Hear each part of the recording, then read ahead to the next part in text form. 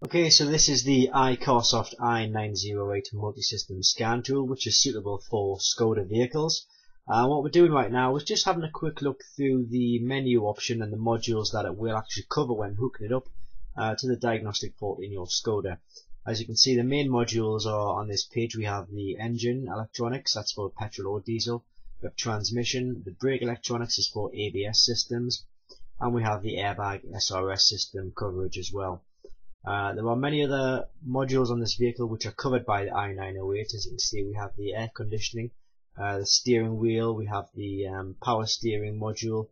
We'll scroll further down, and what I'm going to do is just sort of scroll down the rest of the modules to show you which systems the kit can diagnose on your Skoda vehicle.